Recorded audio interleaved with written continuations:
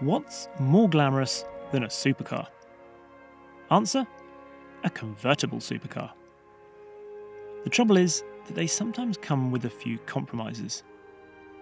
Sometimes, that is, but not always.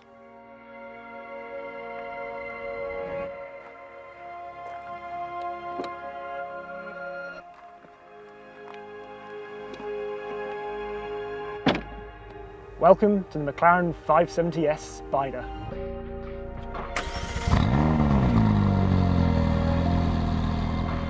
So what are the main reasons that you would buy the open-top brethren of a standard hardtop supercar?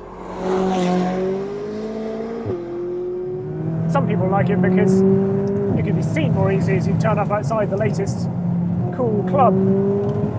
Not really my thing, but I love it because you just feel so much more in touch with the surroundings that you're travelling through. You can see the mountains and the sky, or the buildings, or the trees above you. You can smell your surroundings too.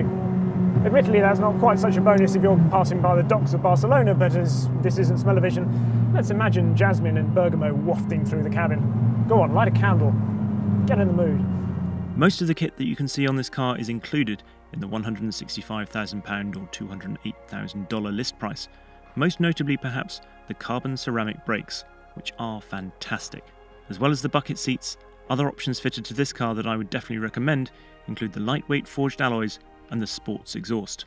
Which brings us onto another of the advantages of a Spider, namely the symphony of sounds that reach your ears. Now admittedly this 3.8 litre turbocharged engine hasn't quite got the voice of a naturally aspirated Ferrari or something like that, but with everything set to sport and a fantastic ignition cut, this really has seemed to come alive in this Spider.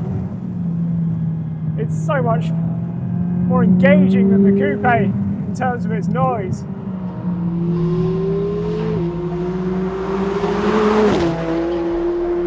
If you're wondering about the stunning location we're in, by the way, it's called Montserrat. No, not the Caribbean island, but the mountainous and monastic area to the west of Barcelona, after which the island was named. So why wouldn't you buy a Spider then? Well, some people say the looks aren't quite as good, but I don't think that's the case for this car. Yes, the 570 GT is probably still the real looker of the range, but I think with this convertible, this is actually better than the 570S Coupe because those buttresses are just brilliant. It looks like this was made for it. It's also worth taking a moment to appreciate the intrinsic beauty that a modern Spider's roof can possess. Gone are the days when they looked like a deck chair after a hurricane. In the 21st century, they are feats of mechanical ballet.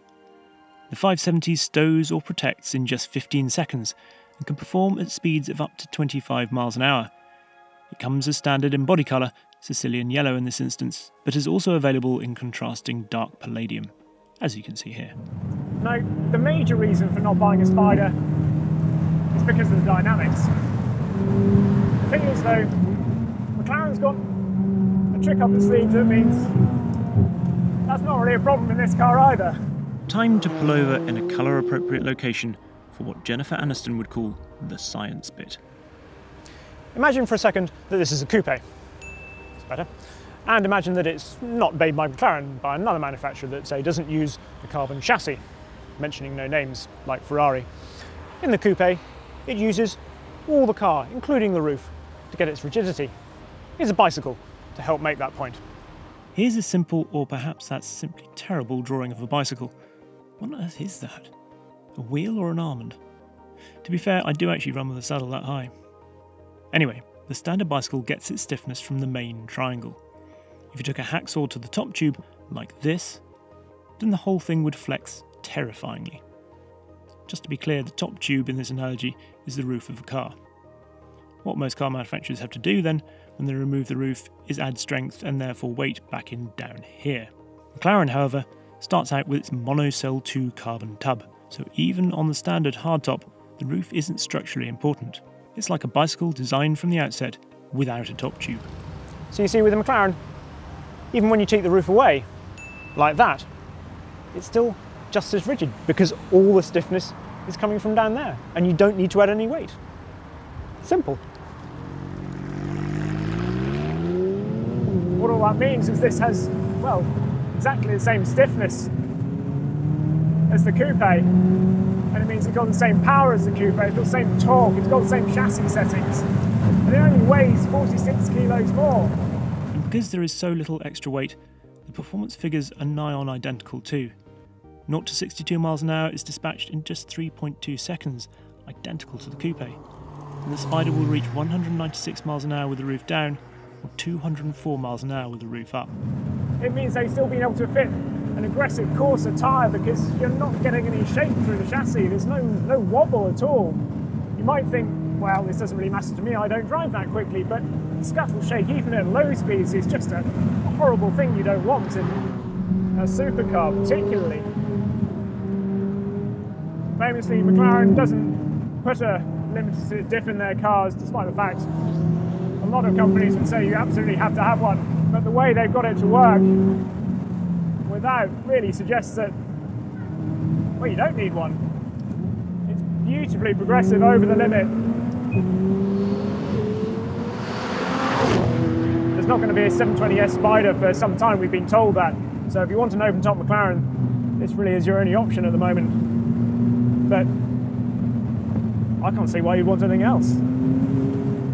Of course, this is not the first time that McLaren has produced a Spider and displayed the virtues of its carbon chassis. But at this price point, it becomes an even more distinguishing asset. What's more, in the 570S Spider, I think McLaren has hit something of a sweet spot.